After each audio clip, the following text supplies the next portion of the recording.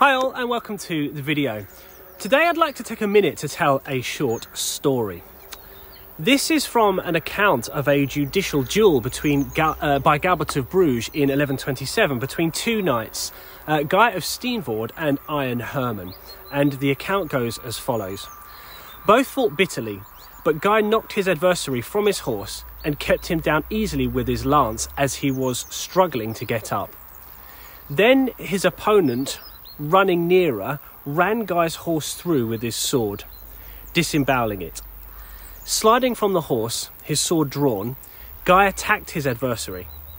A continuous and bitter encounter followed, with exchanges of sword blows until, worn out by the weight and burden of their arms, they threw away their shields and hastened to win the fight with their strength in wrestling.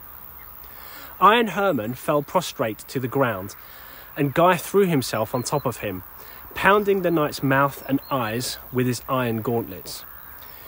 But just as one reads of Antheus, the prostrate man gathered strength bit by bit from the coolness of the ground and slyly made Guy think he was certain of victory while he rested. Meanwhile, having raised his hand very smoothly to the lower edges of the mail coat where Guy was unprotected, and grabbed him by the testicles as he collected his strength for a single effort and threw him from him, breaking open all the lower parts of his body by grabbing throw, so that prostrate Guy grew weak and cried out that he was defeated and was going to die. Now I've read that exactly as that account was written.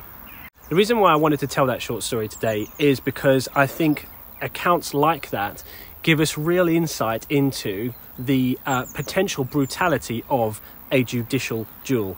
The kind of duel that Fiore also had in mind when he was teaching his students. Feel free to rewind that and play it back, because I'm conscious that it wasn't quite compatible with modern English, but certainly a very brutal account, and I think we need to bear things like that in mind sometimes when we are recreating our art. That's the kind of thing that Mr. Fiore had in mind. Cheers for now, and until the next one.